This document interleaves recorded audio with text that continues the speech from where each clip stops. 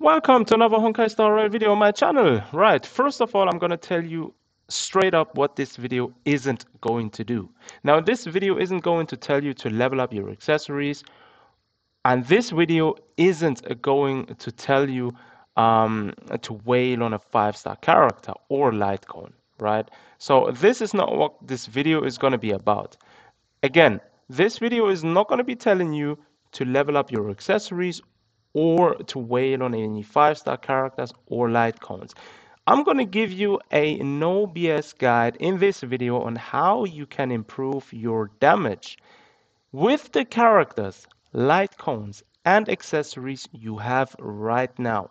Now, without further ado, let's jump into this.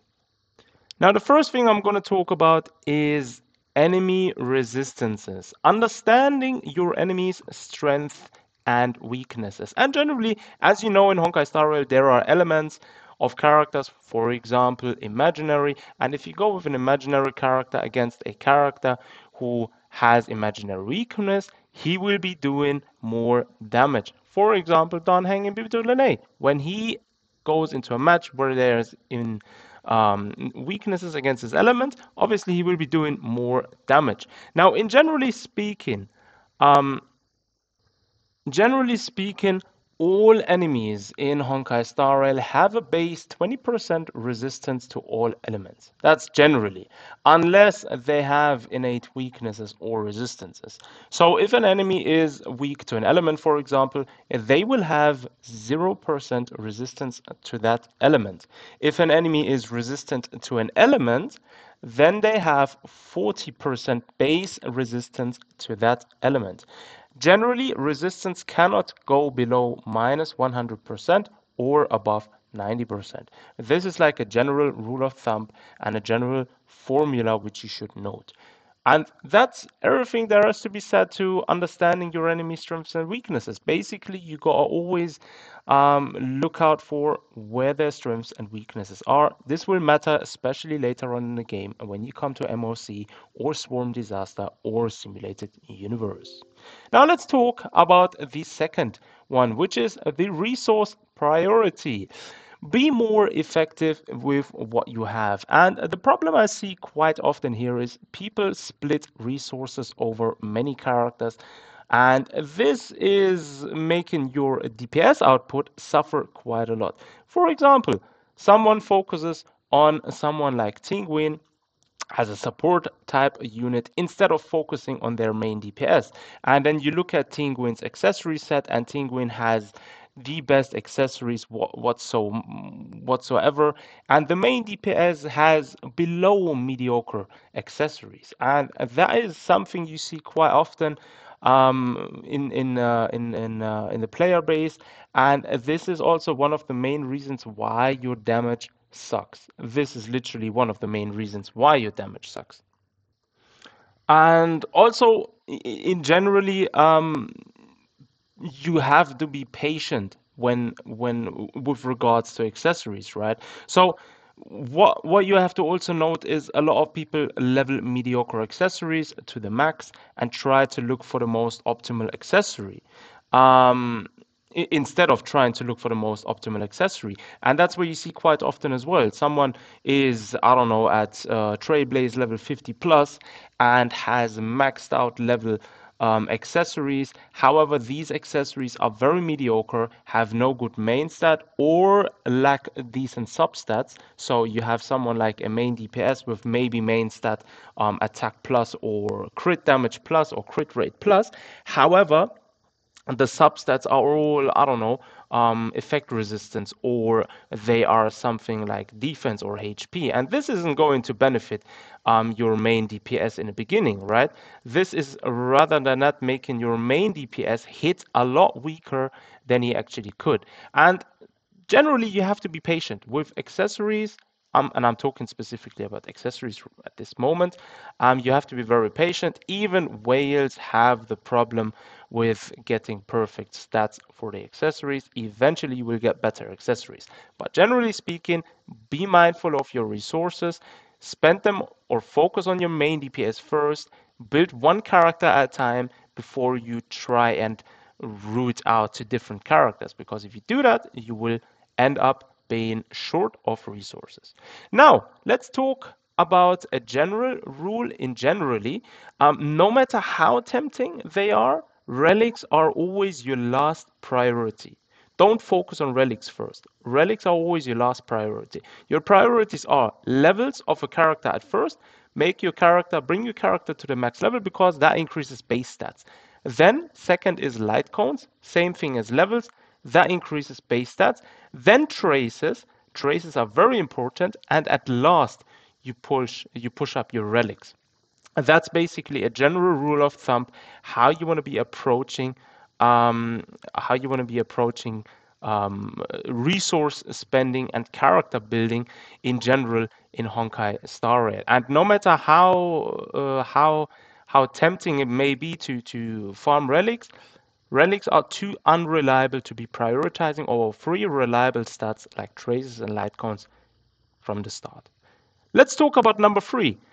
Crit rate, crit damage ratio. Understanding the optimal crit rate and crit damage ratio. Now, generally recommended ratio of crit rate and crit damage in Honkai Star Rail is 1 to 2, with crit damage being double of the crit rate. For example, if your crit rate is 60%, your crit rate or your crit damage should be at least 120%. In generally, you should try to aim for at least 50% crit rate when building characters. So everyone has a decent chance to deal critical hits, right? Now, there is a exception to this general rule, let's just say it like that.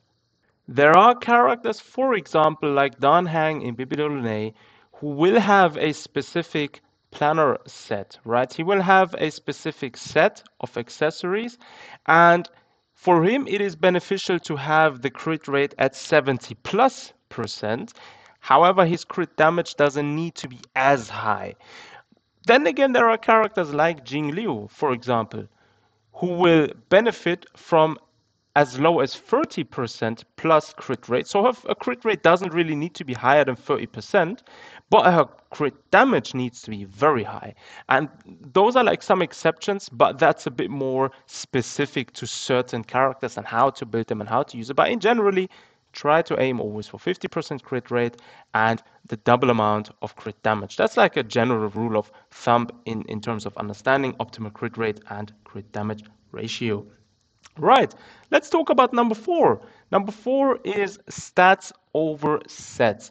Accessories, main, and substats are more important than set bonuses. Now, why am I saying this? Because, first of all, there are people who have maybe the perfect optimal build in terms of what accessories a character should be getting. However, the substats and main set of these accessories are wrong, and maybe they took the builds from some YouTube tutorial or another website, which is in some way totally fine. However, again, as I said, accessories are too unreliable to be prioritizing over three reliable stats. So in generally, when you have, for example, one accessory of one set and another accessory of another set, yes, I know there are set bonuses. So, for example, Danheng in Bibdurune, you give him his optimal Wastelander accessory set. You have the four-piece, and you have his two-piece set of the planner accessories, right? Now, the problem is when you, for example, have the wrong base and substats for these accessories, you will maybe not end up getting his crit rate over 70%. You will maybe end up at 40% and his speed maybe at 110 and so forth. So his stats are very low and they will not proc the two set bonus of the planner sphere and the planner rope set bonus, right? So that is the problem. And what do you do in that instance? Do you keep running this same set or do you choose an alternative? And what I'm telling you to do is choose sets or accessories in general where special this is very important, especially early on until you are reaching up until 50 trailblaze level 50 and plus. And generally, you should be looking for accessories where your substats and your main stats are perfect and equip them, even if you're equipping four pieces of different sets, doesn't matter because it doesn't also make a difference if you have a four-piece set of the specific set you need to be running for a specific character and you're not able to proc the set bonus because your stats don't meet the requirements. For example, as I've just mentioned, the example of Dan Heng and Bibido Lune. And that's why I'm saying stats and sets, the generally accessories, main and subsets are more important than set bonuses. Don't blindly follow any guides, especially in the beginning. Focus on getting optimal stats first, since accessories should be your last priority, right? Now we have that out the way. Let's talk about number 5, which is going to be my last point, and this is team building. Knowing what teams to take in different situations. A lot of times I see people with team builds without any benefit for each other. This will be very bad in MOC or Swarm. For example, you're running a team where there's no synergy between characters, they don't support each other. There may be the right support unit for a specific team, however, it's wrong in that team, right? And you're not getting the most out of your characters in that way, because especially later on, again, as I said, MOC, Swarm, or simulated universe, you will be suffering with bad team builds. For example, a lot of people use two healers in a team or not the right support unit in a team. Now, two healers in a team may be good at some points.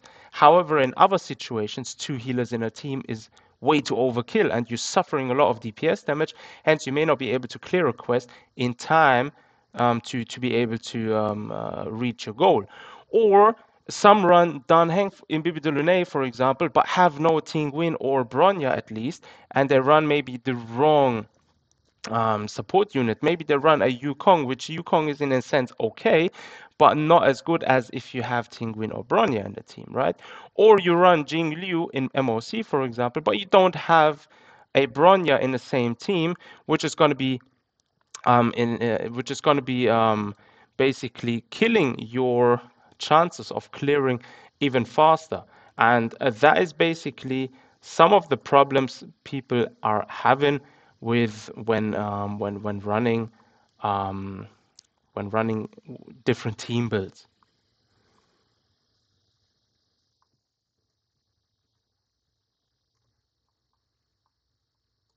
Now, if you ever need assistance in building teams and you are not sure how to build a good team, you can always hit me up on Instagram, or you can hit me up in the comment section. I do hope this video was beneficial. And if you liked the video and found it informative for you, then do consider leaving a like and a comment. And yeah, thanks for everyone for tuning in. And I'll see you guys next time.